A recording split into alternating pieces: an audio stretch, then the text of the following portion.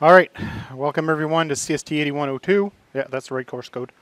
Um, Basic introduction to Linux, also known as Introduction to Operating Systems.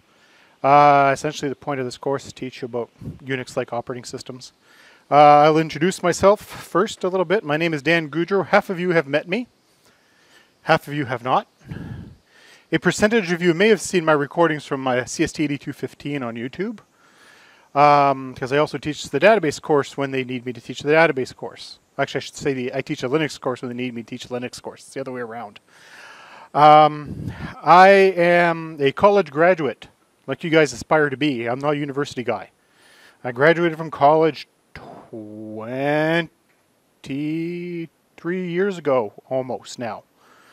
In a program fairly similar to CP, except mine was 3 years instead of 2.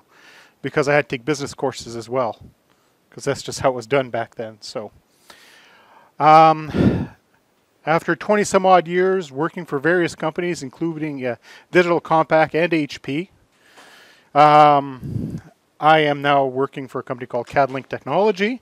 It's a company here in Ottawa. I've been with them for 18 years, minus a 2-year break. What do I do for a living? I'm a full-stack web developer. So what does that mean? I do everything from setting up the web server all the way to designing UI. My UI sucks. I'll admit it now. I'm not a UI guy. I can implement UI. That's why we get the UI person to make UI that kind of looks pretty, and then I make it happen. I am not a Linux specialist. I will admit it right up front to you guys. I know my way around it fairly well. I've been using it for, 18 some odd years. But most of my usage has been setting up as web servers and that kind of stuff. So there's a few commands in here that when I teach this course that I tend to stumble along on because I don't use them on a regular basis. If you don't use it every day, it gets rusty. I'll admit it now. So I'm warning you guys, I may make a few mistakes and I will correct myself. And I have been called out by students that actually remember those commands better than me. And that's okay. I'm fairly easygoing. I put up with a lot of crap within reason. However, one thing I will not put up with is playing games in class. And actually, some of the slides will actually cover one of these topics on the way by. But as some of you have noticed, I've got a microphone on, and there's a camera pointed at me. I record my lectures. What do you think it sounds like on the recordings when somebody's trying to get their APM to world record levels? All you hear is a constant noise in the background, which adds hours of meter processing to something I do for free. Because I don't get paid to do the post-processing on the recording. So, that being said, please be respectful for everybody else, otherwise I'll just stop recording my lectures. Which brings me to my policies in general about recording my lectures. I record them for 2 reasons. 3 reasons. 1, I don't need to do review. Why? It's all there. 2, if you're sick, don't make the rest of us sick. Go home. Stay in your bed. The video is usually up within 24 hours. Just saying. If you're sick, don't come in and make the rest of us sick. Reason number 3 is very similar to reason number 2. Life happens.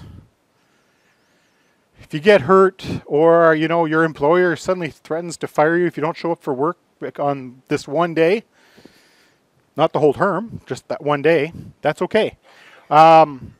Which leads me to the last point is I don't take attendance.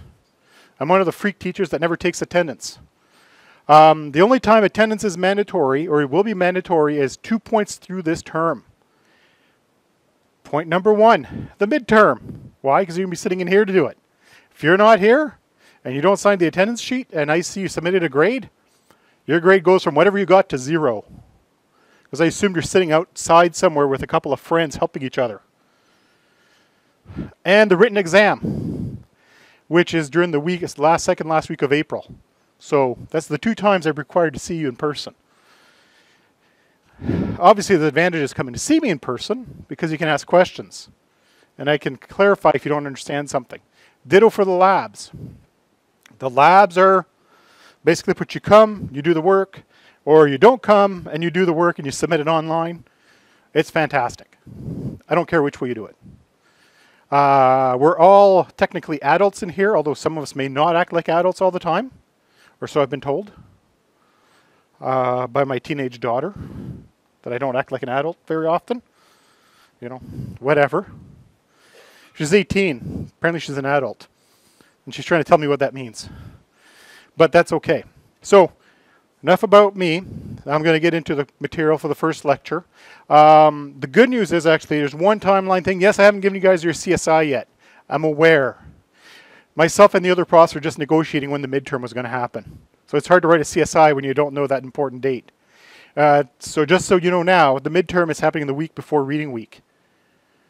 The good news is for you guys means for reading week, there is going to be no 8102 work at all. By then you should have all the labs done that belong before the reading week. The exam will be done. And if there's any hybrids that you feel like doing, you can, but technically you'll have no work for me during that week. Yay. Which means I should be able to sit at home and, you know, play video games in my basement for an entire week without getting an email from a student. All right. And this isn't my slides. I inherited somebody else's slides, and this guy likes animated slides. So in this term, you will learn about Linux. Basic commands, folder structure. You're going to be using virtual machines. You already installed virtual machines last term. If you don't have a virtual machine installed, it's going to be a rough term for you. If you're trying to run Linux on right on your machine, you may have an interesting time about halfway through the term. Just putting it out there. You're going to learn how to use VI. That's actually one of the hybrids. VI is the shit. It's not shit, it's the shit. Just specifying that there is actually, you know, a word in there. The VI is probably the most powerful text editor you will ever use. It's also the most cryptic text editor you will ever use. My second job out of college, 23 years ago, we used VI as our text editor. The commands are the same. It's one of the oldest editors out there, and they actually made VI. They make VI plugins for pretty much every major IDE because its command structure is so fantastic, where you can do everything with keystrokes to jump around a file. You're going to learn about using shells, because unlike Windows, Linux comes with tons of different ways of doing things. You're going to learn specifically the shell called bash and how to write scripts for it. If you learn batch files in Computer Essentials, imagine batch files on steroids with a syntax that looks like Lisp. If you don't know what that is, feel free to go look. You're going to cry. Because it's the most anal and retentive language you'll ever see. Okay. Now, there's 2 texts that are recommended but not required, so hopefully you haven't been charged for them. Check your receipts. When they're recommended, you're not supposed to get charged. The first one, just skip it. Don't even bother, download it unless you want to find something to sleep on. The second one, on the other hand, is pretty decent. It's, you know, a quick reference guide to help you through some of the commands if you actually like a paper book. I haven't opened a paper book in 10 years. My book is called Google and DuckDuckGo. Between those two, I usually find everything because it always ends up in Stack Overflow somewhere. It is available through the Digital Resources portal. The problem is once you get one, you get both, and you get charged for both. The first one's expensive. If you know where to go, you know where to get it. Yar. Classroom time is for class. Lab time is for labs. You know, whatever. This is somebody else's line, but it actually applies also. Yeah, you shouldn't be doing other stuff during the lecture. Honestly, if you come to the lab and you play games, I really don't care. But just try to be reasonable for the people around you. Like last time, I had a group of 4 guys that kept playing Overwatch in one of my labs, and they were really actually loud and obnoxious. So I got tired of it, and I booted them out. You know. It's actually the same guys that used to come to my lecture to play Overwatch while sitting in the front row. They had a pair of brass ones, if you know what I mean. Until I told them if I saw them in my class again, I'd get them expelled. Which I can't do, but it was a really good line. And they took me seriously, and I never saw them again for the rest of the term. Instead of not playing their games were more important than listening to the lectures. Okay, life happens. Feel free to have your cell phones in class. Mute it or put it on silent or whatever. Mine's been muted, I think. Actually, let me check. I'll be a good citizen. Oops. There we go. Now it's muted. If your phone rings because you know then you recognize the number of, oh crap, things are bad, just walk out the door. No food or drink. I don't care if you drink. If you bring donuts, bring enough for everyone. Same thing for pizza. The only rule is if you bring food or drink, if it smells, then I'm going to ask you to leave. What time is this class? 5 o'clock. What time is supper usually? Sometime between 5 and 7 for some people, not students. Sometime between 5 and 7 for the average Canadian. A lot of us are going to get hungry if you smell pizza or poutine or whatever. If you come in with a sandwich, that's fine. Don't come in with fish. That's nasty. Same thing with food and drink. I mean, drink whatever you want. I don't care. I'm a coffee fiend. So that's not going to bug me. Okay. This is a 212 course. And 2 hours of theory, 1 hour of hybrid, 2 hours of lab a week. And then homework time, whatever the heck that's supposed to be, because you can do all the work in lab. Except for the hybrids, and even then I've seen people plow through a couple of labs and then sit there and do a bunch of hybrids while they're in lab so you don't have to do any at work. It's not a heavy-duty course load-wise compared to some of the other courses you may have had. Java. Or maybe database, depending who your database prof was. But considering Kumar was running half of my assignments, it shouldn't have been too, and my labs, it shouldn't have been too bad. So, depending how they went about it. Okay, don't pay attention to that. I already said I wasn't. I'm just using a standard set of slides, right? So, essentially, there's 2 sets of labs you need to show me. The first one, technically, you're supposed to show me that you have your stuff installed properly. Technically, it's doing a screenshot. So that's demonstrated. It's the last set of labs, 7, 8, 9. I mean, no, sorry, 8, 9, and 10 are the ones where you got to show to me that they actually work. Because often what happens is one person figures it out, then they copy it for everybody else, and then they all submit it. But since it's code, it all looks the same. They just change the comments at the top of their student number. So I want you to demonstrate it. And if it doesn't work, you have to explain to me why it doesn't work. And when I got 4 guys telling me the same thing, you know, it gets a little weird. All right, the midterm is 30%. So you got a big test in the middle, that's 30%. The final exam is 30%. Unlike some of the other courses where the final exams are actually worth more, this one's worth a little less. Labs are 30%, and online assignments, also known as hybrids, are 10%. So you have 1 test, 1 exam, that's worth 60% of your grade. The rest of it is to get yourself a good grade. Just putting it out there. You must be able to pass the theory and the labs separately. In other words, you can't pass, let's say you do the midterm and you write the final exam and manage, you know, a 55%, but you didn't do a single lab, you still fail. Because you must be able to prove you can do the work. In other words, you have to have at least 50% in both components combined. It shouldn't be too hard because, you know, first lab is done for half of you, and that's worth 10% of your lab grade. Okay. Where do I get help? Feel free to email me. Those of you that may have known of me, may not have heard, I tend to be really fast on my email answering. Why? Because I have a cell phone. You can try your academic advisor, your program coordinator. Your mileage may vary once you go past me. Why? I've heard stories about how coordinators are hard to reach, and I've never heard of someone actually get a hold of their advisor. So, But maybe things have gotten better. There's also student success specialists. Those guys are actually fairly easy to get a hold of because that's their entire job is to talk to students. However, the most important thing is you have to realize you need help. So if you realize that things aren't going well and you're falling behind on your work, don't wait till a week before the exam to say, Dan, I didn't do any labs since like the second week. I'm like, give me a good excuse. Be good to sell it. Because I've heard every excuse. And I've heard some doozies over the years. But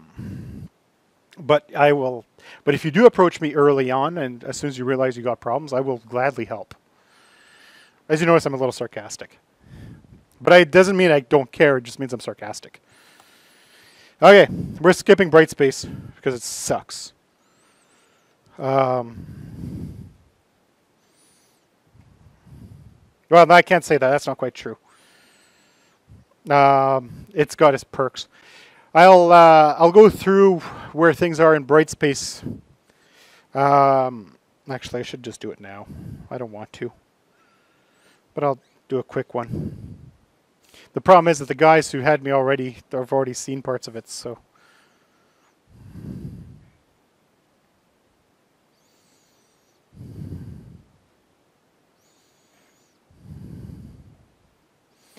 Okay, by now you guys know what Brightspace looks like. Basically, as I said, I don't have a CSI set up yet, but you literally have every single week broken down, week by week for the entire term. In here includes all the slideshows, all the labs, all the additional reading you may want to do. The hybrids are all set up in here too. My contact information is here. I actually show you guys where I am and what time I'm there. Why? So that if you can't come to your normally scheduled lab, you can go to another lab. I ask, please don't do that for the first 2 weeks, because the first 2 weeks the labs are always pretty darn full. And after the first 2 weeks, when people settle in and go, Dan doesn't really care, then my labs become really empty really fast. And then there's room for people to start mix matching between labs. I don't care what lab you come to, because I treat all the lab sections as a single course. It's just I have specific times I'm available to help. In the course document, there is an old version of the CSI. I have to update that one. That's the old prof's CSI. Holy crap, the font's small. The course outline is there, so that's our contract. The hybrids are here. Then you got all the weeks, and under each week, you'll see lab and the documents and what you need to do. Labs 2, 3, 4, 5, 6 are quizzes. So 2 through 6 are quizzes. Essentially what you do is there's a set of instructions. You do what the instructions tell you. And then you record the output, you record the commands you did, and then you're literally going to copy paste them into the quiz, and then you hit submit. This serves two purposes. You get one, right away you find out how close you were to the right thing. Boom. Instant grade. It's not perfect. I'm warning you now. It's not perfect, but the item number 2 is it makes sure that everybody's stuff is submitted in the same format. When I receive OpenOffice documents or LibreOffice documents, and then I try to open them in Word, and Word says, what the hell is this? Or I get, a 55 meg file, a 55 meg Word document that's all screenshots. No, makes it really hard to grade. So these are quizzes, and once you start doing them, you'll see what it's like. Quiz 2 is the first one you'll get like that. There's Reading Week. And then there's a couple of pre-made quiz, practice quizzes in here and stuff too. As you explore through the Brightspace stuff, you'll see where it all is. Okay. Onwards to tonight's lecture. This lecture is to make sure you can actually start doing Lab 2, which is next week. Okay, skip that because I've already given that to you. Why might I have 2 copies of this? Okay, let's start right from the top.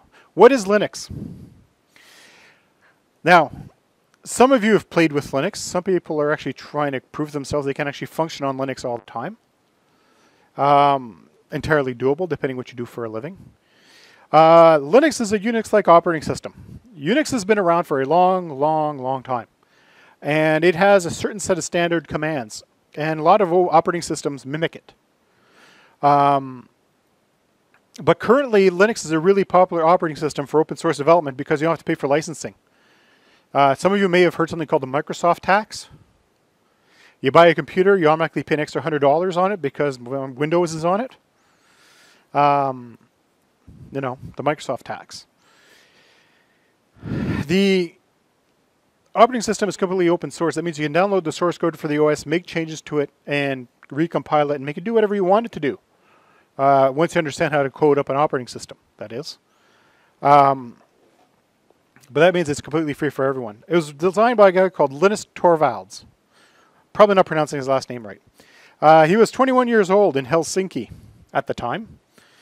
And in the early 90s, he decided, I'm going to create myself an OS just for shits and giggles. Because he wasn't happy with the current state of the OSs. And what was the current state of the OSs?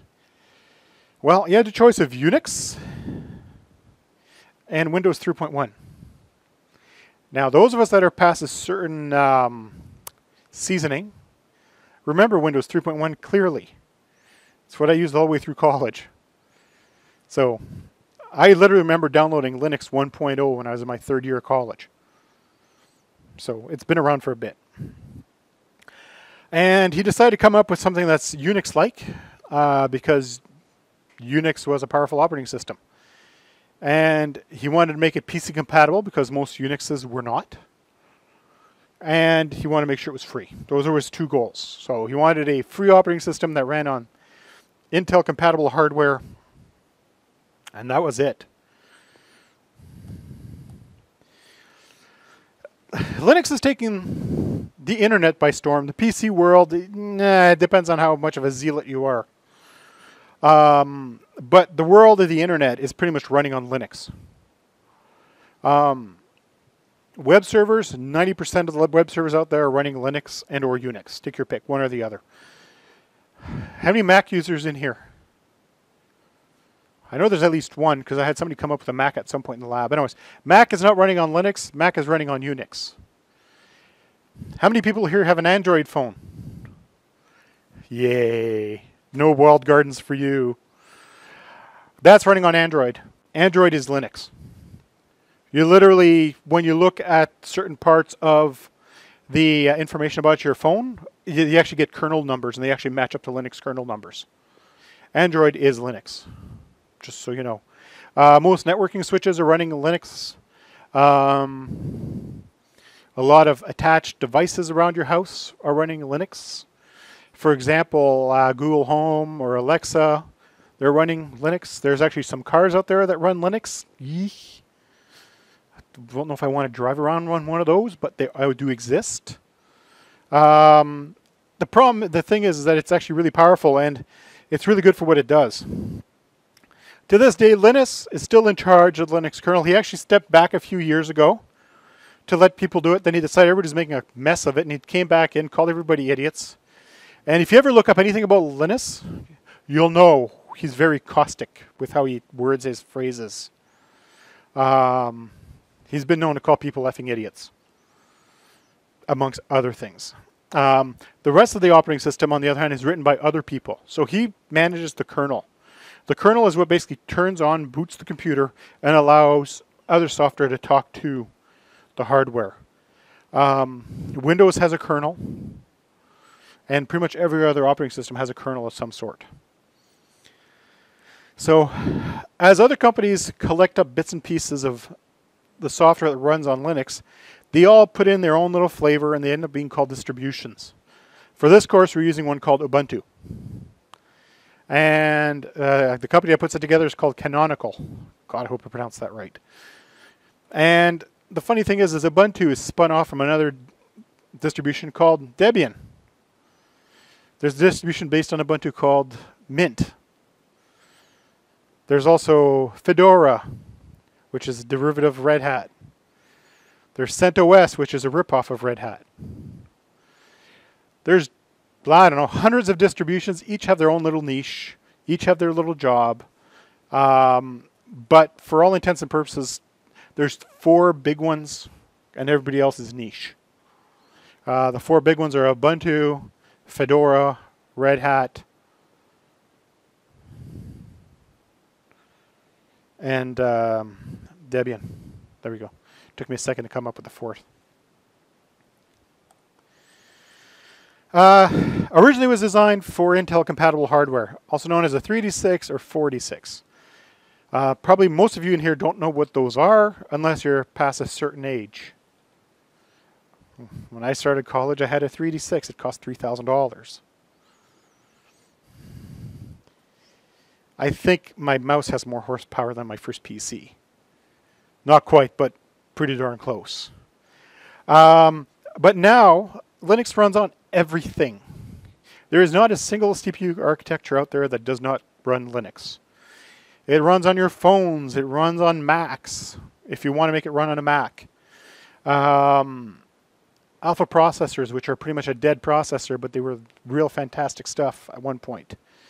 Spark, which has been bought by Oracle and killed, because that's what Oracle does. And tons of other hardware. It would actually run on the original Macintosh computers. Remember the Mac OS 9, the little boxes? You could actually get Linux to boot on those if you wanted to. I wish I could be kidding when I say it can run on your fridge, but there actually are versions of fridges with Linux on them. The ones with the touchscreens. Okay, so Linux has a mascot. I don't know what it is about open source, but they like having mascots for everything. And it's a penguin called Tux. Tux is chubby. It started with version 0.01, released in 1991. Version 1.0 came out in 1994. Like I said, I downloaded it my 3rd year of college because that's the first time I actually had access to the internet. And it was a 256K connection shared by the entire school. So it was screaming fast. It took 7 days to download it. And 22 floppies to install it. And there were 6 of us downloading and making copies of the floppies so we could all try it. And what happened the very first time I put the floppy in my first computer, I wiped it by accident. Because I had no idea what I was doing.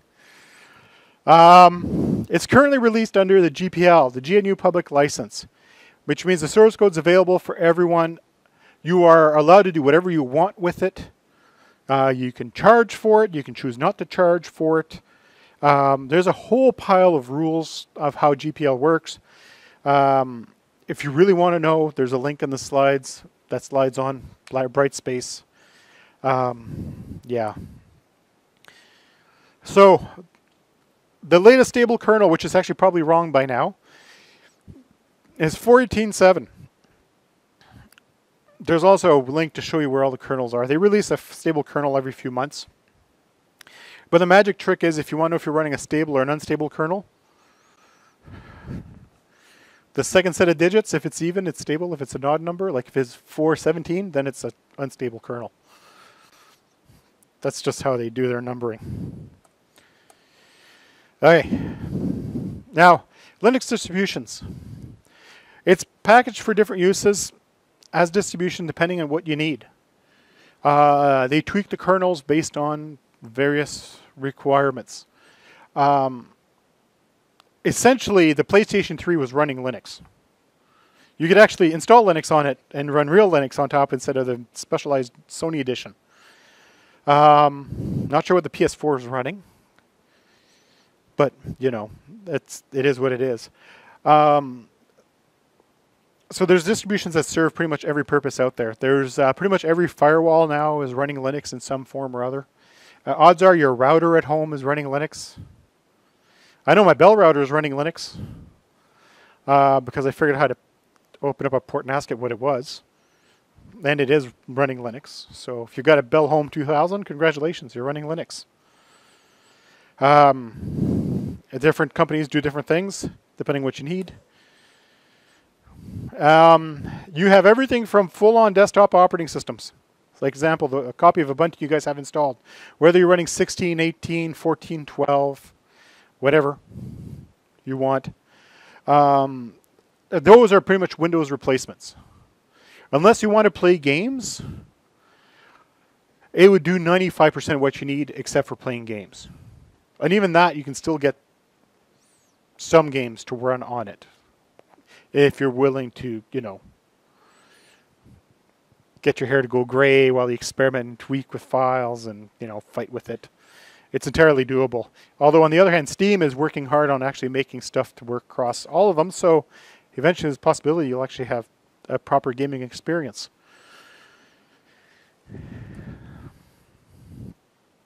Most versions of Linux are free to download. Fedora, OpenSUSE, Debian, Slackware, Ubuntu, Arch, etc., etc., etc. I could keep going. There's hundreds. There are some that are not free. Red Hat is not free. Red Hat Enterprise, I should say, is not free. It's a commercial operating system. SUSE, that is not the open edition, is not free to download. Because there's an OpenSUSE and there's a not OpenSUSE. Novell owns SUSE, just so you know. Though if you don't know what Novell is, they used to be the king of the network back in the day. When I went through school, instead of getting a Microsoft certification, we all worked on getting, or a Cisco certification, we all worked getting on Novell certifications.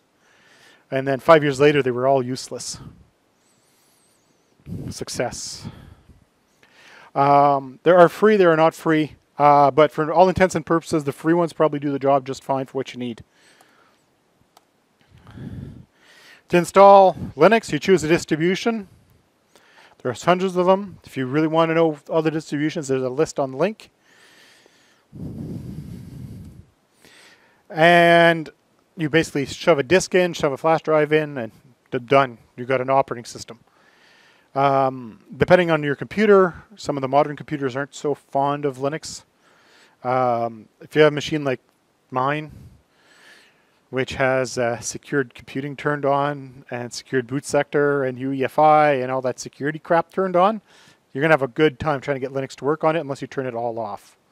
If you turn it all off, then Windows stops working. Pick your poison. But the cool thing is about the distributions, they're all pretty much the same software. What's hiding under the skin, it's all the same for the most part. What you get from one distribution to the other is a choice of pre-installed software. So imagine if you installed Windows and it came with, I don't know, a web browser. Oh wait, it does. And an Office suite. Wait, it does that too now. But, you know, there once was a time where you installed Windows and you got nothing. And then you installed Linux and you had, oh, look, I got a web browser, I got an Office suite, I can listen to music without having to download anything, etc., etc., etc. What you get between the distributions is a different window dressing on the same thing.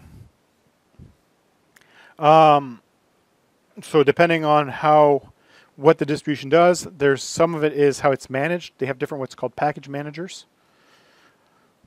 Ubuntu and the Debian family use apt. The Red Hat family use something called yum. Sorry, they're the RPMs, but they use something called yum. They do the same job. They allow you to install packages. For those of you that have done Lab 1, have discovered apt already. Apt install Vim, apt install open whatever tools. That's package manager. It lets you install software. For those of you that are used to playing in Windows land, that's like the Windows Store. For the Mac users, it's like the whatever the heck it is, the Mac Store, I guess. Let's call it the Mac Store because I guess that's what it is. The Apple Store, sorry. You go in, you install stuff. With Linux, you do it from the command line. Ubuntu actually has a graphical UI like a store also. So, you know, it's getting to the point where it's getting pretty much all the same. All right. The main differences between distributions are optimizations to the kernel. So the cool part is about Linux, depending on who creates a distribution, they tweak it so it runs better for certain jobs. So for example, on a phone, you don't want to run the same kernel that would be on a web server. Why? Because your phone would barely be usable. You would not also want to use the kernel that you have on for a desktop because it's designed for a machine with 16, 32 gigs of RAM, with, you know, full sets of processors, not the special little reduced instruction set jobs that are in phones. The kernels are tweaked for the job. If you get a distribution designed for networking, the kernel will not be tweaked for audio and video. It'll be tweaked for throughput, for letting files and data through real fast. That's their purpose. The different distribution will also decide what's included by default. For example, if you go and install base Debian, it'll look nothing like Ubuntu. They'll look nothing like Mint. It'll look nothing like insert other distribution here, because they all decided, well, for this distribution, I want to have these packages installed available right off the bat, and people can add on their own as they want. It's entirely possible to install Ubuntu and make it look like Fedora. Probably take you a couple of hours to make it happen. But it's entirely doable. I just don't know why you'd want to do it. But you can. The interface for installing stuff changes. The command line, some of the GUI stuff is different. The administration tool is different. Ubuntu has done a really good job of hiding everything. They're taking a page from Apple. In other words, you want to change the settings on your computer, you got to use these weird control panel stuff that looks a lot like the Apple control panel. But you can still drop the command line and do it all by hand if you want to. Other distributions don't even give you those tools. You still have to do everything by hand. So it's up to you. All right, now we're going to get to the not so fuzzy stuff. Linux is multi-user. Now, a lot of you are going to say, well, hang on, Windows is multi-user. Yet no. It is, yes, as in you can have multiple user accounts. Have you ever tried having two people using the same computer at the same time? Literally, the same time. You know, you're logged in and they're logged in too, but you're all using the same computer? That's not something that happens. Linux, on the other hand, is multi-user. As in, if you set up a server, you can have people log into it remotely and actually log in and actually run their software concurrently. So that they have their own desktop, you have your own desktop, or they have their own shell, they have their own shell. And that's just what Unix has always been, and that's what Linux does. It's multi-user. It's great, as in you can use the hardware to its absolute maximum by letting multiple people use it at the same time. But if you got a guy who's hogging the system, then everybody suffers too. So, you know. It's multi-process and multitasking. Now, Windows is pretty much there nowadays. I mean, back in the window when Linux was originally written, Windows was not. They said it was a multi-processing operating system. It was not. It was what they called cooperative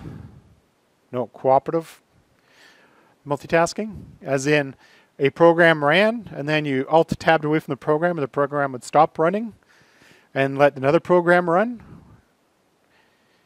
But that's not really how it worked.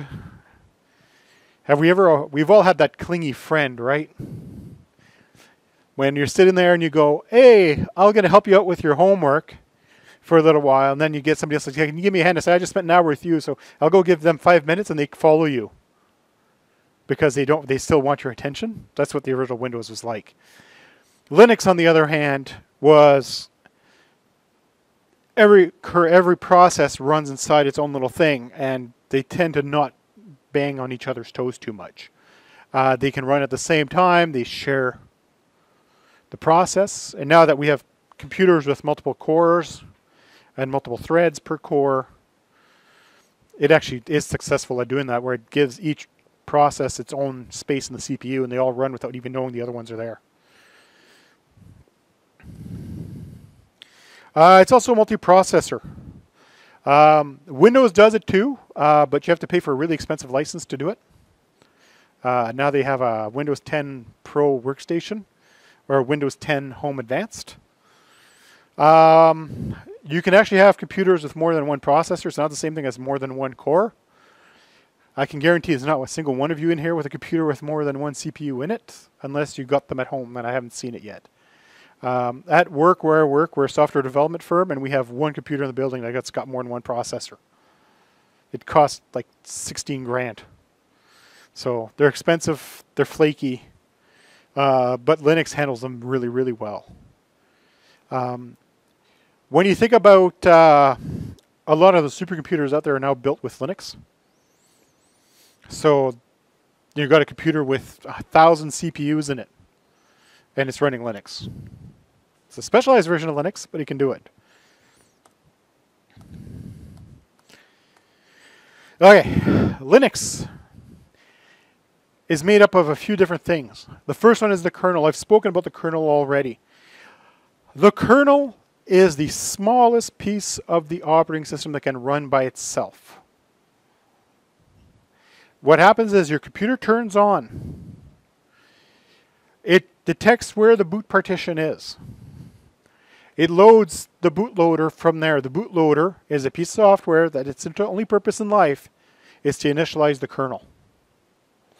So essentially, he's like the butler at the door that says, oh, you want to talk to the kernel. There you go. He's over here. And then he's gone. Like he never even existed. The kernel loads up, and then everything else talks to the kernel. The kernel is a universal translator. In other words, every piece of software that wants to talk to the hardware talks to the kernel. The kernel talks to the hardware. The hardware talks to the kernel, and then the kernel gives you the answer from the hardware. If you want to write to the disk, you're going through the kernel. You want to draw some graphics, you're going through the kernel. You want to pull something off the network, it's going through the kernel. The kernel does it all. Or at least the kernel tells the software how to do it. It's a bit like the old style operators where you got, click, click, and they'd actually connect the actual phone lines. Pretty much what it does. It has modules. So the kernel loads up. It's a really tiny little piece of software. But then there's something called modules. The modules are basically add-ons bolted on. This is where the kernel developers tend to tweak their kernels. So the modules are device drivers. The kernel launches, it starts listing out all the modules. It'll load up the stuff for USB, it'll load stuff for your video card, it'll load stuff for your network card, it'll load stuff for accessing insert other piece of hardware inside your computer. Lots and lots of modules. The more modules you have, the bigger your kernel, the more memory your kernel takes up. So a lot of people like tweaking their kernel so there's less stuff in it. You can turn off modules if you want. And these modules are either loadable modules, which means they load up after the kernel was initialized, or they're actually built into the kernel. Examples of what would be built into the kernel is memory management. The instructions on how to talk to the memory in the computer, that has to be part of the kernel. Instructions on how to talk to the hard drive, that's usually baked into the kernel. Why? Can you imagine if the kernel loaded up and it didn't know how to talk to the rest of the computer? Or even the compatibility for the CPU. Even though AMD CPUs are supposedly compatible with Intel CPUs, they actually have stuff in them that the Intel CPUs don't have. Same thing the other way around, the Intel ones have stuff that the AMD CPUs don't have. So there's actually modules made specifically for tuning those, and those are usually baked right into the kernel. Daemons. Not demons. Daemons. I don't know why they chose to call them that, but it's been called daemons since the Unix days in the 60s. Daemons are the equivalent to services in Windows. Essentially, they're entire applications and or programs that are loaded up and they run in memory with no interface. They're just running in the background. For example, Postgres. Install it on Windows. If you can choose to install it without a GUI, right? It just sits there happily running in the background doing stuff. That's a service. On Linux, it's known as a daemon. Daemon service, same thing. They do the same job. I'm sure out there could be some operating system architects that would argue with me about the difference between them. But as far as I'm concerned, they're the same thing. It's an application that runs in the background that there's no UI for. Normally, when the computer starts up, the kernel loads. After the kernel is loaded and all the device drivers are loaded, the next thing it does is starts loading up daemons. If you could watch Ubuntu boot without the GUI on top, you'd see all these things loading up and it would go, loading Apache 2, okay. Loading MySQL, okay. The starting PostgreSQL, okay. These are all daemons that are launching, and then it goes up. They're basically for what they call, yeah.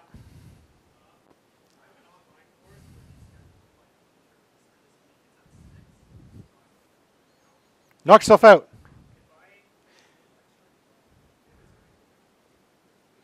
Just your lab. No problem. And like I said, the rest of the lecture should be up by tomorrow.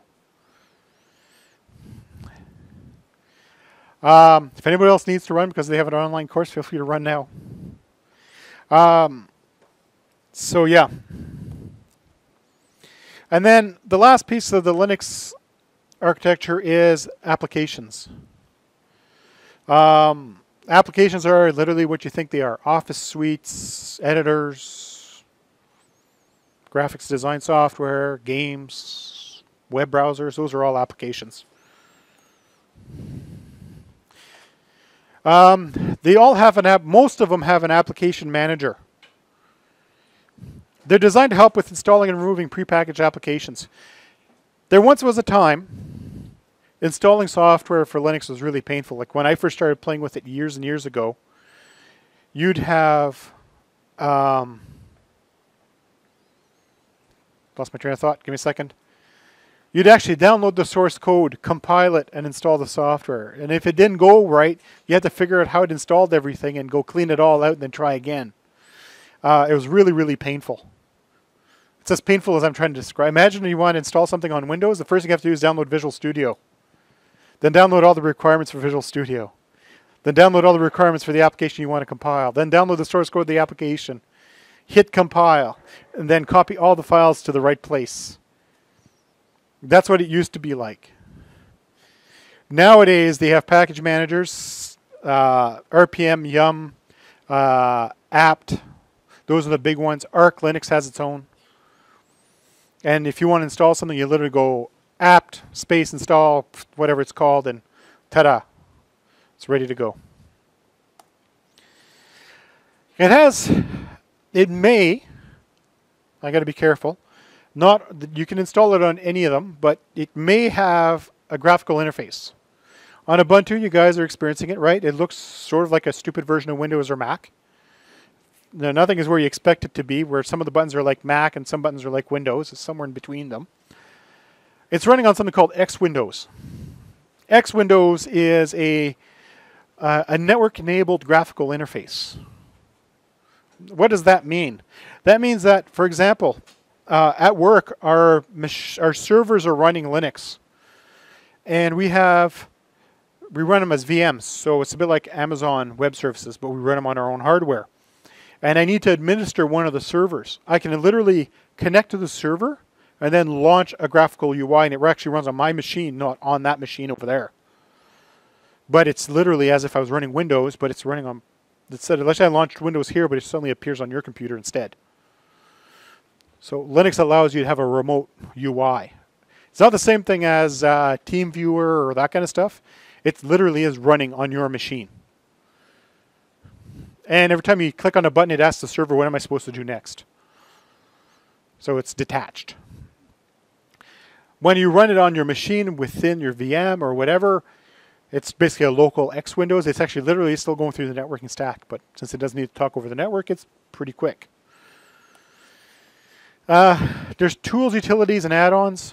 I didn't have an extra list on that one. Tools, utilities. Tools are like text editors like VI. Utilities are tools you use to like kind of ping stuff on the network or to do routing checks, that kind of stuff. Basically, it puts the same thing as you have in DOS, where you can create files, delete files, create directories, stuff like that. Okay, why would you choose Linux? There's almost no licensing requirements. Since it's all open source, you can download, install on your computer, not have to pay anyone for it. It's free. There's usually no subscription fees. As some of you may be aware, there's now a subscription version of Windows. You can actually download Windows and pay a nice low monthly fee to run Windows on your computer. Guaranteed forced updates, guaranteed that they know what you're doing. Just like you're doing now, except you're just not paying a monthly fee. So there's no subscription fees. And there are large support groups. There is a huge documentation program. There's IRC chat rooms. If you don't know what that is, feel free to go discover the IRC channels on the internet. You'll never be the same again, depending which rabbit hole you go down. There's news groups and local user groups. There are local Linux user groups in Ottawa. If ever you're curious, you can actually go join them up. They have meetups all over the city where you get together and you hash out your ideas and why you have problems, and you got people that know more than you do to help you. Most of them are fairly tolerant of newbies for only so long, because they assume you're going to do some legwork and actually learn on your own also.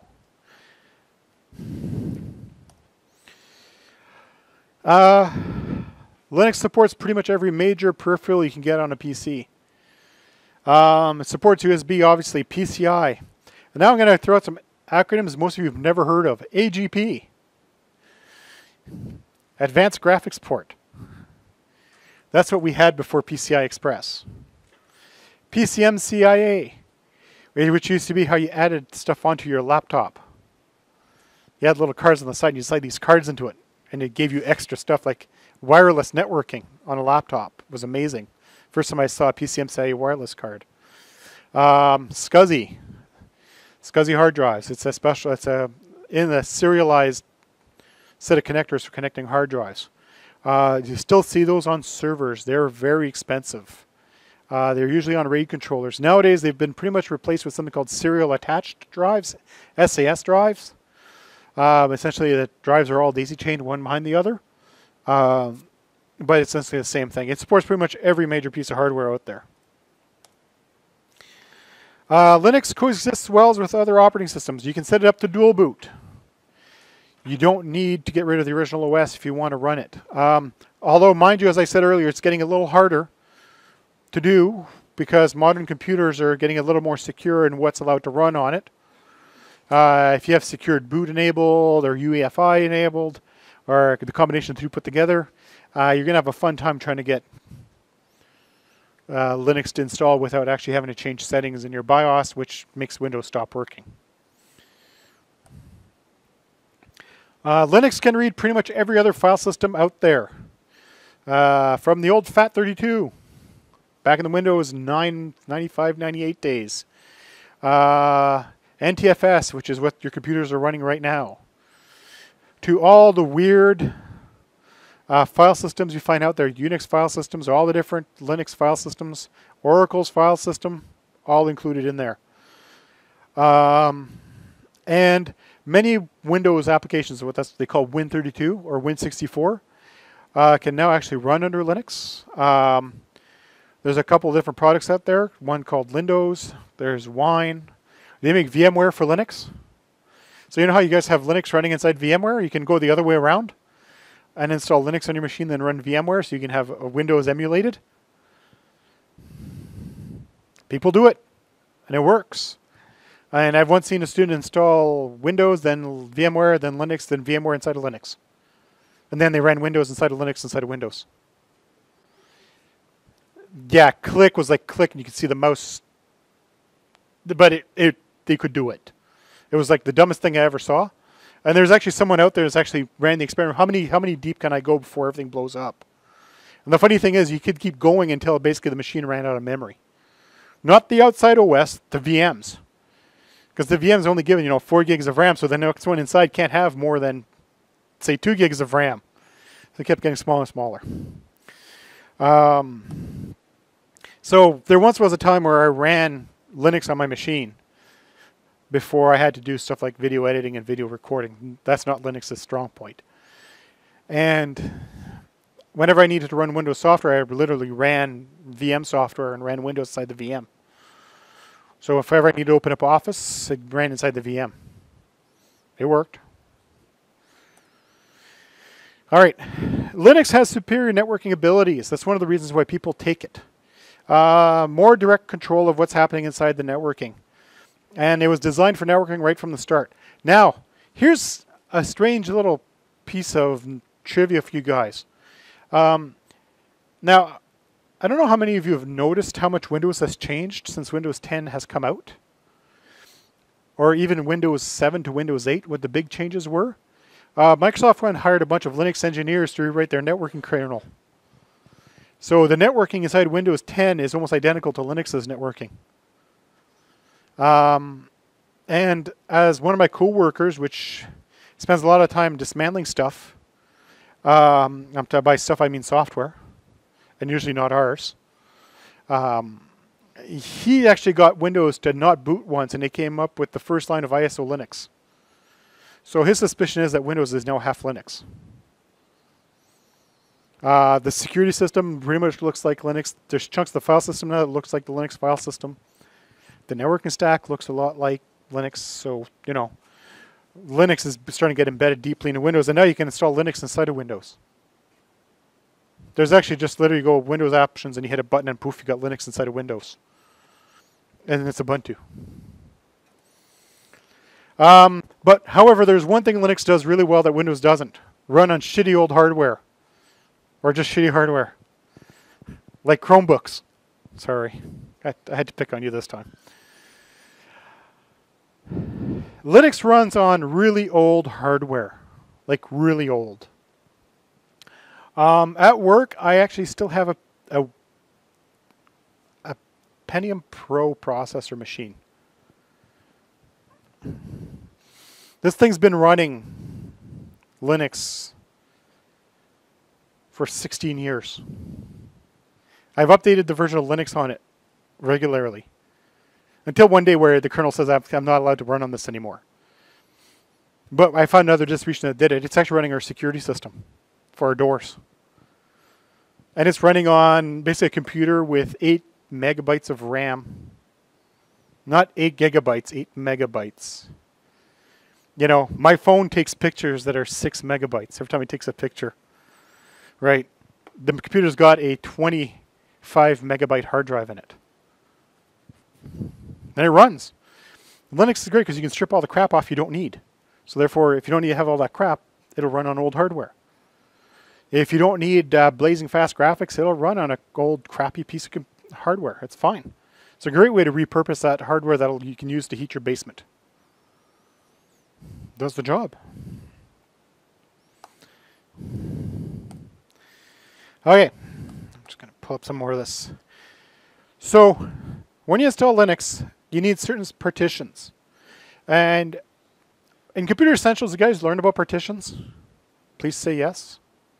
Sort of. Vaguely remember partitions, Computer Essentials? In other words, taking a hard drive, dividing it up in chunks that are isolated from each other? Okay. Linux needs 2 partitions to run. There's one called /, also known as the root partition. It's basically the same thing as the C drive for Windows. And a swap partition. In other words, it's a partition whose entire purpose in life is to operate as swap memory. Because it's able to run on really crappy old hardware, sometimes you run out of RAM and it swaps out to the disk. Windows does the same thing. There's actually swap files inside Windows. They're just hidden really well. Linux has a partition called swap. It uses that as extra RAM. As in really slow extra RAM. But it's extra RAM. You can create as many partitions as you want and use them as the different mount points. Boot, user, home. As you start learning about the Linux file system, these folders will make more sense. But essentially, boot is the boot partition where Linux actually looks on how to boot a kernel. The kernel lives inside the boot folder, which you can have in its own partition. The user folder, which you can have in its own partition, is the same thing as program files, essentially in Windows. And the home folder is the same thing as the users folder. Not confusing at all. Since, you know, there's a users folder on Linux that's for program files and a home folder for users. But it's essentially the same thing as a users folder on your Windows PC. Mac users, I have no idea. I think you guys have a users folder. The file system of Linux is normally ext2, 3, or 4. Most modern ones use ext4, which are not limited to those file systems. However, the boot partition is usually one of those three, because most kernels can't read the other file systems until it's loaded the appropriate module. So the boot partition, or if you don't have a dedicated boot partition, the main partition will always be ext2, 3, or 4. They're backwards and sideways compatible with each other. Essentially, an ext4 partition is readable by an ext2 kernel, an ext2 partition can be read by an ext4 partition. Okay. In Linux, you got something called a super user, known as root. And the root is the administrator. So you know when you first install your Windows computer, it asks you for who you are, and it adds an account, and then every time you want to do something, it asks you sure you want to do this. So basically, it's switching you into administrator mode. Windows actually has an administrator user hidden. You can actually log in as the administrator user if you know how to turn it on. Not that I recommend it, but you can. In Linux, this user is called root. And the joke is, if you've got root, you've got total control of the system. Unless files are encrypted, you can see everybody's stuff. Nobody can hide from root. And even if your stuff is encrypted, root probably has ways of getting it out of there anyways. Yeah. So when you log in as root, you have full permissions to the entire operating system. There is not a single file you cannot touch or change. However, if you log in as root, you'd better know what you're doing. Because you can literally log in as root and then nuke the entire file system by accident. Whereas if you log in as another user, you may not have permissions to do that, therefore you're protecting yourself from that. It's a bit like how when you try to do something in Windows and it says, you sure you want to do this? Yes, no? You know that nice little UAC dialog that pops up that dims the rest of the screen? Or used to, but now it just pops up as a, need to run this as an administrator. Linux lets you log in as an administrator and it never asks you if you sure want to do this. It just assumes you know what you're doing. No hand-holding in there. Now, there is a special folder called root, /root. Not confusing as opposed to the root folder, which is /. Under / there's a folder called root, so it's the root. And the root folder is the root user's home folder. Nobody can get into there except for root, because it belongs to root. And if you're in as root, you can create other users, give them permissions, do whatever the heck you want. The command is, there's user add, and there's also add user. They do similar jobs. You can change passwords using passwd. Some of you have probably seen me use user add or add user for those that were not wanting to reinstall Ubuntu and decided to use their existing one, where I just created your user for you and gave them the appropriate permissions to act like they should. And passwd you should have played with or will be playing with. That's how you change your password for root or for any other user while you're at it. All right. The GUI is convenient to use, but many people, especially administrators, prefer using command line. Why? Because the command line does so much more than the GUI does. If the GUI is that nice little paring knife you've got in your drawer at home, the command line's like the Swiss Army knife with like 55 attachments on it. There's tons of stuff you can do from the command line that you cannot do from the GUI. The command line runs on character-based terminals. Essentially, when you guys were doing Lab 1, those of you who haven't done Lab 1, you haven't seen this yet, make you open terminal and you're typing commands in. That's a character-based terminal. That goes back ages. Back in the day, how many of you remember the green screen computers that you'd see around in stores or cash registers? Or you used to walk around IKEA and they had the computers just for the the co-workers. And they were like these text-based UIs. They've been all around. Okay, fine, some of us are a little older and we remember these a lot clearer than the young guys. Have no idea about dumb terminals. But these used to run with serial lines. There was a connector in the back that ran to a computer with a series of cards in it. And each of those were connected and they actually behaved as their own terminal. When you open up a terminal in Ubuntu, you're basically faking a serial connection to a dumb terminal. Which is why it's called terminal, by the way. So if you wonder why, in Windows it's called the command prompt.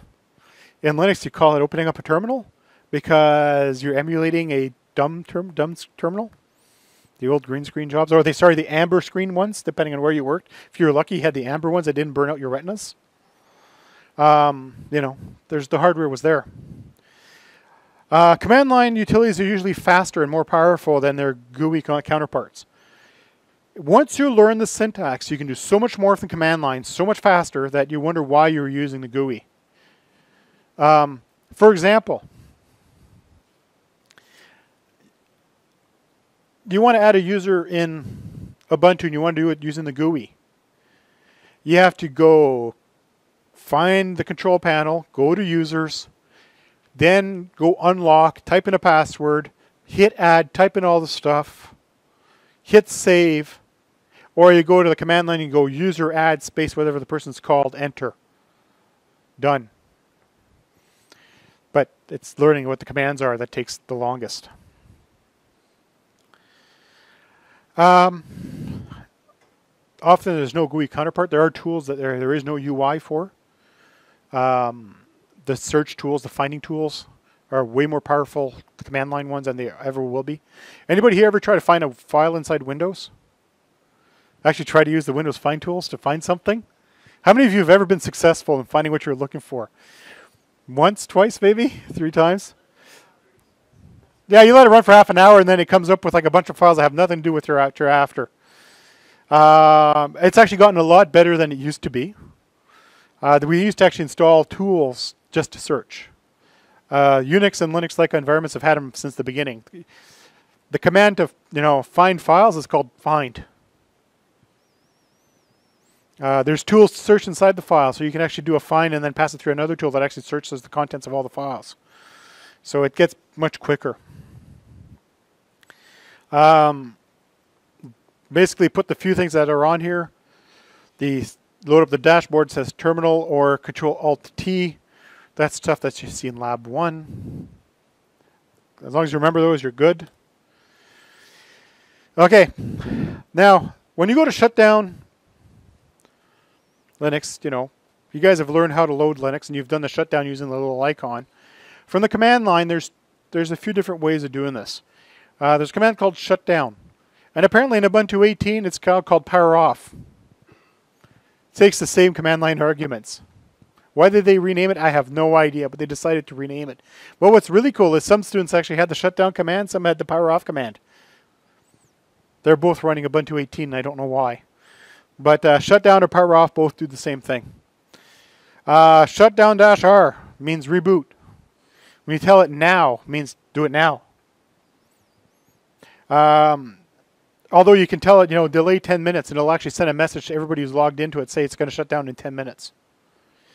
-8 means shut down and turn it off. Halt. Halt's a cool thing. It actually sends a command to the BIOS, and it actually tells the computer to turn itself off. So if you ever wonder when you go Windows shutdown, and then the computer turns itself off, the computer needs to know it needs to turn itself off. So Linux, you actually get to type in the command and make it do it if you want. In the GUI, you can go system shutdown restart, or in Ubuntu, you've got an icon in the corner. You got your choice of how you do the shutdown. All right. What is a shell? A shell is a command interpreter that executes command. That's its purpose in life. In Windows, you got the choice of the command prompt and PowerShell. And later versions of Windows ship with PowerShell turned on by default and command prompt pushed to the background, because PowerShell is more powerful. It is. It's just you have to really know what you're doing to actually accomplish anything. However, in Linux, the command shells, the command interpreters are really powerful. They're insane. They have their own built-in programming languages. So Bash has its own language called Bash. There's C shell, which, guess what? The scripts are written in C. And there's ZSH, which I don't remember what the scripting language is. There's R shell, which uses a language called Rex. They have full programming languages built into the shells, so that, how we have batch files where you could, prompt for a thing and then you go to a label and launch something. Maybe you learned how to do a batch file a little bit. with Bash, you can do math, you can execute programs, you can capture the output of the programs and do stuff to it and then return the results to the user. It's actually really powerful. Shells can be interactive or non-interactive. Interactive, you can type. So you type in your commands, stuff happens. You can do non-interactive where you can choose to run a file that has the commands in it. It reads the commands from the file. In DOS, or with the command prompt, you guys know those as batch files. On Linux, they're known as shell scripts. The commands are all self-contained. You run it, stuff happens. We're almost done. I'm just trying to power through so I can let everybody run away. Except for those that have lab in an hour. Bash. What is Bash? Bash is an acronym for Born Again Shell. There used to be a shell originally called the Bourne shell, SH. And then somebody decided, hey, that was on Unix. That's where SH came from, the Bourne shell, but they needed to port it to Linux, and while they were at it, they added a big pile of features to it, and they decided to call it Bash. Now, when I say they ported it to Linux and added stuff, it's more that they ported it to other operating systems and then added stuff, and then they brought it to Linux. Bash was first released in 1989, and it has pretty much not changed since. So you know when you guys open up your terminal in Ubuntu, you're typing in your commands, you're typing in commands in a shell that was created in 1989. And it's just been recompiled to keep running with the modern operating systems. Why? Because it did pretty much everything it needed back then. It was written in C, so C actually writes programs. It's a GPL, that means anybody can take it, change it, and do whatever they want to it. And it was written by a guy called Brian Fox, for whatever reason you might want to know that. Now, there's a few commands you can play with inside your machine.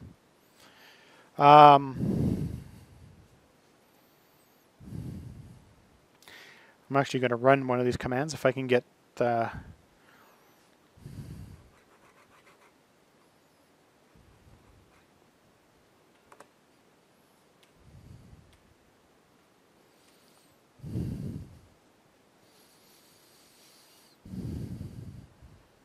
going to take a second.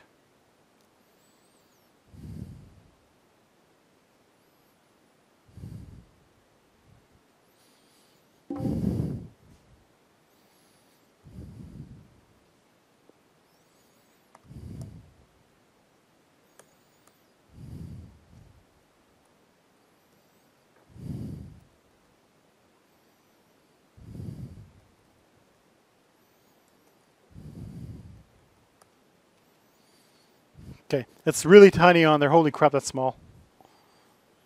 I can't even read it. It'll be good in the recording, though.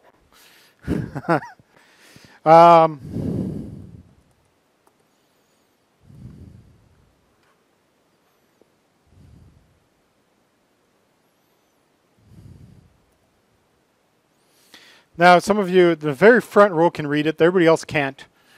I ran that command up there, the cat shells, and it shows sh-bash and rbash. So by default, Ubuntu's got 4 shells installed, and you can choose whichever one you want to run. sh runs the old style Linux shell commands.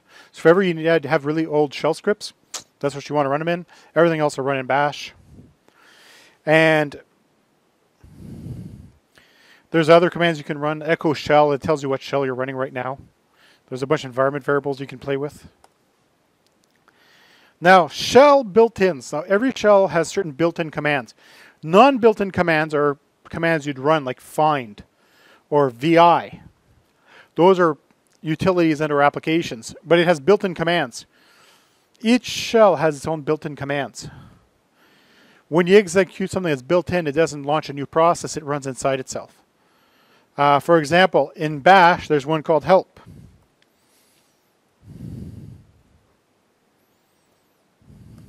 Which obviously it looks like total noise past the first 2 inches away from the screen, but it shows you all the commands that are built into bash.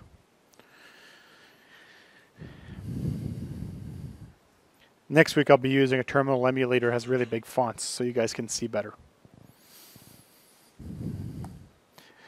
Normally this is not the room I do the lecture for Linux in. I usually am in one of the ones in C building, you know, the big lecture halls. And the screen's really, really, really big. So then the text is really, really big, not whatever the heck this room's got going.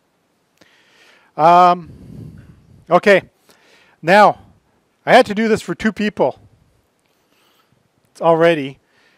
I'm not even going to bother go through this, but this is the instructions on how to recover your root password if ever you lose your root password.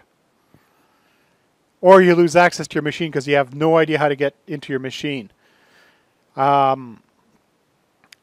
This is to show you how easy it is to bypass the security on any operating system. In Linux, you want to change your root password. I remember doing it for a little lady that was sitting right here about 20 minutes ago. It took me 3 minutes to change her root password because I couldn't remember what the commands were. Did you have a question? I saw your hand going.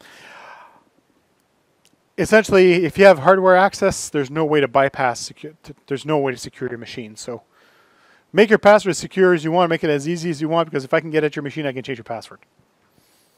And so can any of you, because there's the instructions on how to do it. And there's actually screenshots that show you how to do it. Okay, but there's some basic useful commands for Linux that everybody should know. Passwd, how to change your password. In case you don't know who you are today, you can ask it, who am I? That sounds like a stupid question to ask, but since Linux is a multi-user operating system, and when you're root, you can become someone else. A command called su, as in switch user. If ever you wonder what su stood for, you know, there's sudo. Sudo means pretend to be this user. For this command, su lets you become that user. And as far as the computer is concerned, you literally are that person. I could say, you know, su become the guy with the Chromebook, and now I'm him. There's 2 of us in the room at the same time. And you guys can't tell the difference at all. I can't tell the difference unless I ask, who am I again?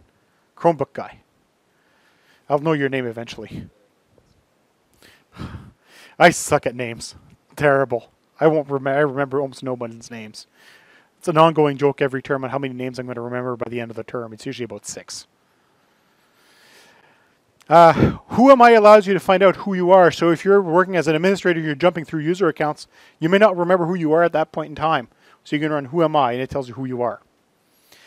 Funny thing is, other operating systems such as Windows actually has a who am I command built into it too, and so does Novell, way back in the day. You could ask Novell, who am I, and it would tell you who you are. You want to know what computer you're running on, command called hostname. You type in hostname, it tells you what your computer's called. Why is that important? Sometimes you need to know what your computer is called so you can tell other people how to connect to you. Uname tells you what operating system you're running. Those of you that have done Lab 1 have already run the first uname command. It just shows that you actually are running Ubuntu. And switch users, which is SU. I already mentioned that one on the way by. PWD. Now this is where things get important. And Lab 1 teaches you all this stuff. PWD is present working directory.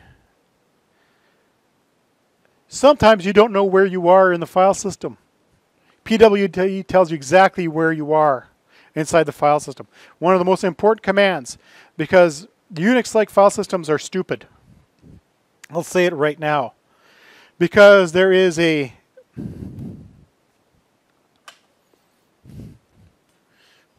bin directory. There is a user bin directory. There is a user share bin directory. And then there's a bunch of other bin directories. Depending on how your prompt is set up, you might only ever see that you're in bin. How do you know which bin you're in? You don't, unless you ask it, what's my present working directory? Where am I? Not only can it tell you who you are, it can tell you where you are. mkdir lets you create a directory. I mean, that goes without saying. It lets you create a directory. What else is there to say to it? However, it's got a cool little parameter called -p, which allows you to create a whole tree. So let's say you know you need to create multiple subdirectories. but first, you know, you'd have a parent directory, and then you have a child directory, and then a directory further down that. You can define the entire path and tell the -p it'll create all the directories at once. So instead of going, you know, make directory test cd test, make directory test1, cd test1, make directory test2, I could go make dir-p test/test1/test2.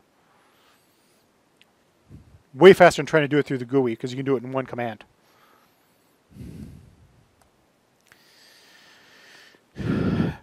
ls. Now, in Computer Essentials, you opened up a command prompt, right? You typed in probably dir. Does that ring a bell? Directory? ls does the same thing. It lets you see the contents of the directory. And you can choose what you output, which is going to be completely not clear.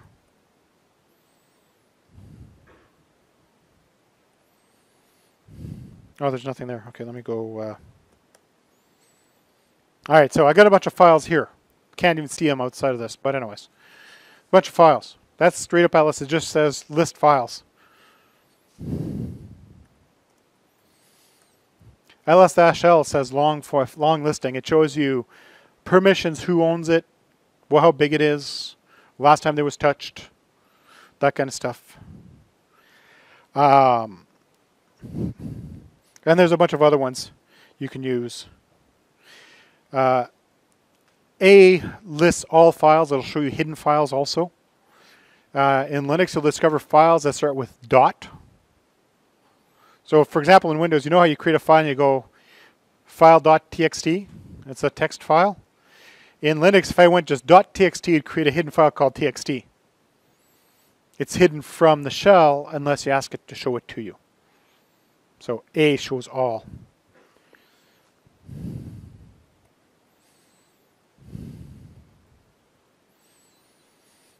And D shows you the parent directory, or the current directory. CD command, same as it is on Windows. CD, space, change directory. Give it a path, away it goes. However, there's a few cool tricks. You can just go CD enter. It'll bring you back to your home directory. You can also go with CD tilde. For those of you that do not know where the tilde key is on your computer, it is above the tab key, under the escape key, unless you got a Mac. I'm not sure where the hell the tilde is. It's the same spot. Yeah, it's the shift in Windows too. Otherwise, it's a backtick. But it's the same spot. So the first key under the escape key on the left is your tilde key. And it does the exact same job. If you did CD enter or CD space tilde, it does the exact same thing. It brings you home. Can you imagine, no matter where you are in the world, you just say, take me home, and it just takes you home right away, instantly? Just teleport home. Okay. We had mkdir, make a directory. There's also rmdir. It removes empty directories, and only if they are empty. Therefore, if you try to delete a folder or directory that still has files in it, rmdir will tell you you're a tool and you can't do this. And you won't use those exact words, but it's pretty darn close. And you can remove an entire tree structure by rmdir-p, which allows you to nuke the child and the parent at once. So you can wipe out the entire family as long as they're all empty on the inside. Another command called more. More lets you list the contents of a file, one screenful at a time. So I could take, actually, since I was playing with ls a second ago. So there's ls-al. You just saw a thing go, pretend I'm a hacker in a TV show and shit's flying across the screen, right? But I actually want it to be useful. So now I can make it go one page at a time. And as you can see, I don't know how many of you heard how many keystrokes that was, but 1, 2, 3, 4, 5, 6 screens worth of stuff, as opposed to that was 6 screens worth of stuff that you never saw go by. More is great. It's actually got a lot of functionality that they don't really touch up in this class. You can search through a file using more. There are commands for searching using more. You load up a file called more and you go slash and give it a string and whoop, it searches for you. Okay. If you're trying to find documentation how to do stuff, there's a command called man. As in manual. RTFM? Anybody ever hear that acronym? Read the manual? I'm not even going to say it because I don't want to have to go remember to go censor it out of my recording. But read the friggin' manual. Let's go with that. But there's a command on Linux called man.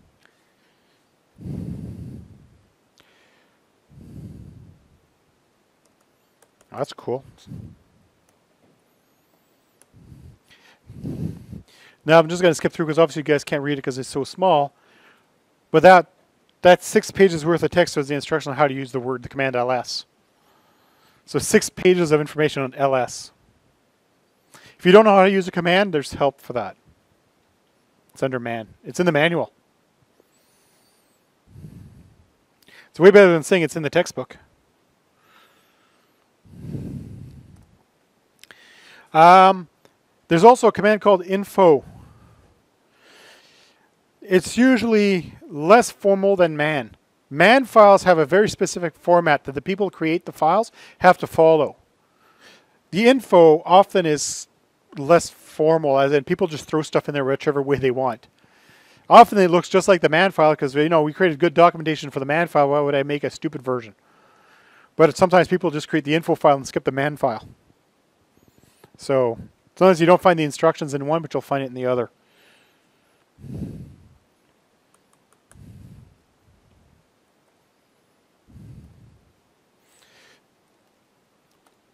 So as you can see, the syntax is written up differently. It has more words, clearer English explanation, because it's information, not the manual.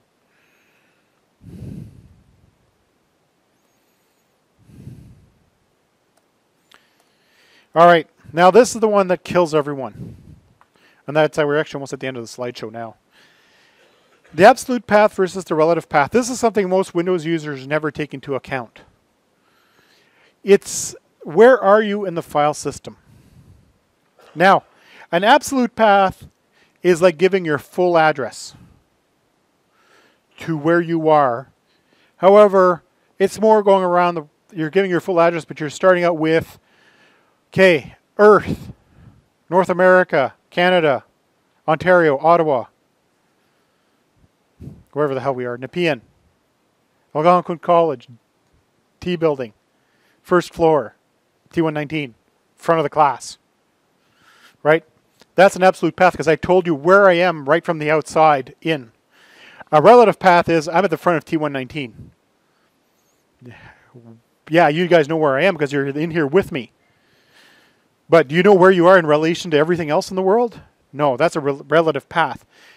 That's a pretty extreme example, what I'm using. But it's sort of like saying, if we just kept it simple, talk about you're at Algonquin College is the route, you're in T building, you're on the first floor in T119. That would be an absolute path. But if I say you're in T119, that's a relative path. You don't really know where you are. So if you are working in this room and I say, okay, now you got to go to the back of the room, well, you're working relatively, so that means you assume that you mean the back of this room. If you're working with an absolute path, I'd say you got to work from, you must all move to the back of the Algonquin T building first floor T119 room. So, yes.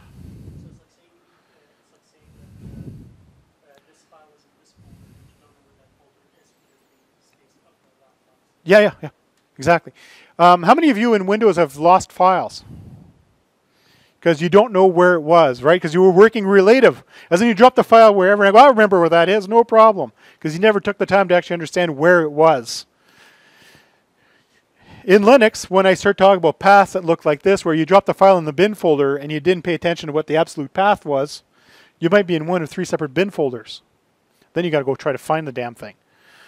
The cool part is no matter where you are in the file system, let's say I'm in this bin folder and I want to copy a file from this bin folder to that bin folder. If I just go /bin, it always will go to /bin. It'll go, Okay, starting right at the base root, we're going to move something there. Congratulations. So that's the absolute path, as in you're always giving the full address of where things are supposed to be. The tilde is always the absolute path of the user's home directory. So if you're a user and you feed in tilde, it always uses an absolute path. As opposed to if you just go cd, it goes to the relative path for your user. Tilde goes to the absolute path, even though it's the same effect in the end. So the good news is absolute paths work no matter where you are.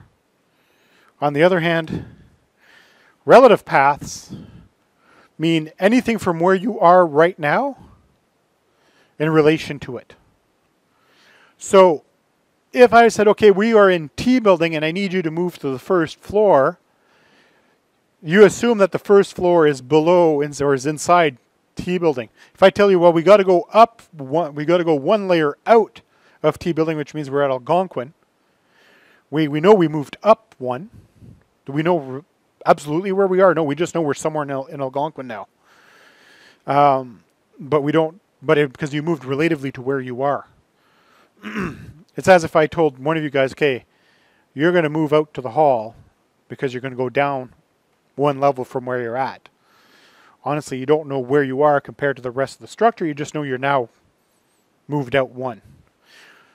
So that's a relative path. It's always relative to whatever you're doing currently. In other words, wherever you are now, if you feed it a path and you don't start it with a slash, you're working relative to where you are. In other words, you're using your current coordinates and you're moving left, right, up, and down from there. Whereas if you're using a full path, you always start with the complete address, so you always know exactly where you're supposed to be. There's two special operators, dot and dot dot. In DOS, you know when you were playing in your command prompt and you went cd dot dot and you went up one directory? Same thing in Linux. Cd dot dot brings you up one. Dot means current directory. So now this is where I am now. Dot dot means the parent directory. So two examples. If I go make directory test, it means it'll create the directory where I'm at right now. So wherever I am, I'm going to create a directory there. But if I say make directory home user one test, it'll make a test specifically in that location on the file system. So a relative path means work wherever I'm at. Absolute means absolutely put it there. So it's a bit like when you tell your kids or your SOs, can you put that in the garbage? I don't know if you've ever had this experience. You tell them to put it in the garbage and they put it in the closest garbage. So they got an old banana peel and they throw it in the garbage can in the bathroom. Then next day you smell the rotten banana smell. When you go to the bathroom, you go, bathroom's supposed to stink, but not that smell. Because you didn't tell them specifically where to put it. You gave them a relative path, throw it in the garbage can, as opposed to throw it in the kitchen garbage can, which is an absolute path. So, once again, relative path is open to interpretation based on where you are. Absolute path leaves no guessing. And there's some examples of what these things are. And that's, I think if I remember, this is the last slide. So slash is the root folder. Under slash, you got bin, sbin, dev, etc, home, mount, and a bunch of other things. And if you're sitting in user 1, that's your relative path. That means dot dot means home. Lab is below it.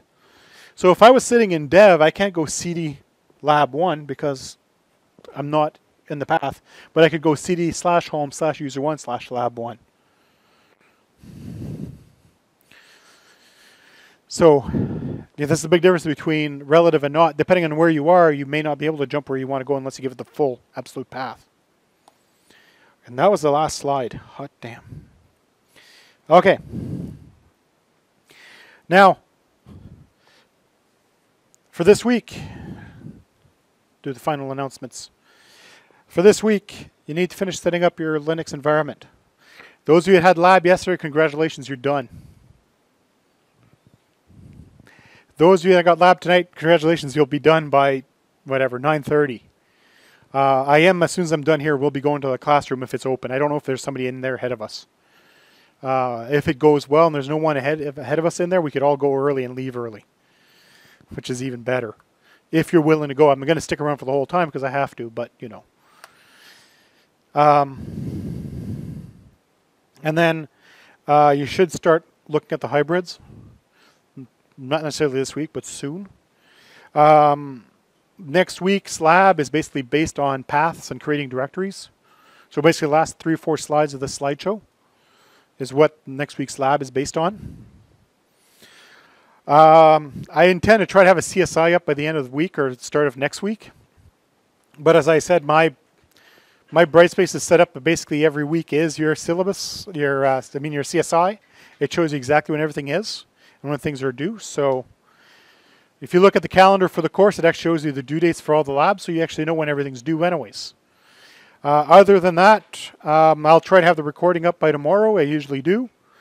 And I'll see you guys either in lab or see you next week.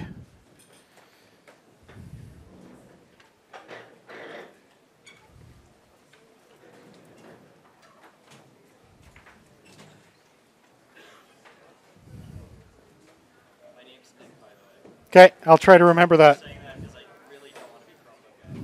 Okay.